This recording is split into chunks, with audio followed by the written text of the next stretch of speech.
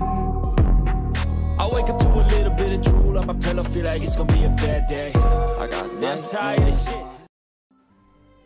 Welcome back to the channel. Today, this is going to be a special video. I just recently came to realize that the reason I started uploading was to make guides, tier lists and everything. To help the players in however way that I can. So today, I have decided to help the players figure out which companions to focus on and get. Especially now that we have so many champions and companions in the game. Before I mention about the top 5 and the reasons for putting them in the ranks, I want to have an honorable mention for this companion. The companion is the Ignis companion. Female Ignis is one of the best, if not the best, mage in Bloodline. And the Pyromancer trait is one of the best traits to get, especially for those who still are planning to run a nuke mage team. All that being said, the reason she did not make it in my top 5 is because of Divala. Not only did the female Divala champion knock the female Ignis out of the S tier, but the female Divala being so strong has resulted in having a lot of players have the trait hexproof on their champions to somewhat counter the female Divala. Anyways, let's get to the discussion about who are the top 5 companions that you should definitely get. The companion of the Fulgur clan comes at spot number 5.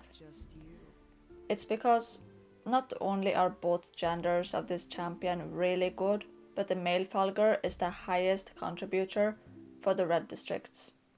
As in, he has the highest base leadership of the red as in the trade districts, while the female Fulgur has the 3rd highest leadership for it.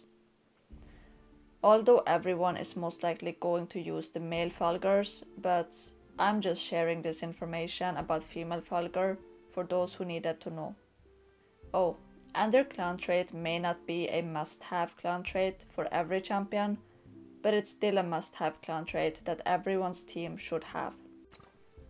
In rank number 4, I'm going to put the Tidestorm companion, because let us be honest, everyone knows that the male Tidestorm is the best marksman in the game.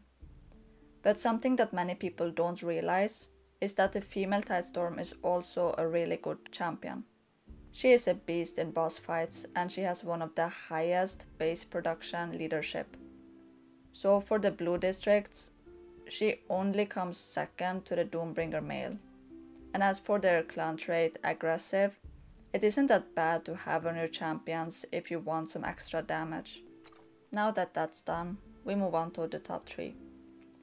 The 3rd best companion is Lionstone. Many of you might be agitated to see Lionstone in top 3, but hear me out. Not only does Lionstone have 2 really great champions, the female Lionstone is a must-have and an S tier champion because of her ultimate, and the male Lionstone isn't that bad either, because all of his skills just screams tank.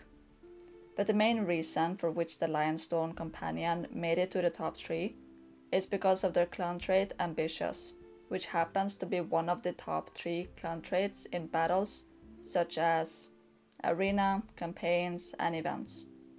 In arena, it's the best trait to have without an inch of doubt, while in campaigns and events it's one of the top 2 interchangeable clan traits to have on your champions. With that, I present to you the companion of the Yiv clan.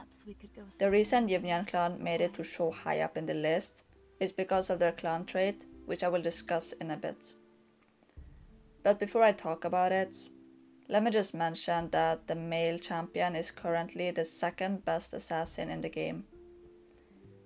I did not get to test out the new Harul clan, so the ranking might change for the male Yiv later. The male Yiv has the 2nd highest base leadership for the red districts. Now let's get back to the topic of the clan trait. Focused is one of the best, if not the best clan trait in the entire game. End of discussion. The time has finally come to reveal the best companion, which is most likely a lot of players' first mythic companion. I've got some plans. The reason she is number 1 is because for one, Agile is one of the best clan traits, chilling side by side with Ambitious and Focused. The female Travaine is also decent and the male Travaine has the 3rd best leadership for the entertainment districts. It's the yellow districts for those who do not know that.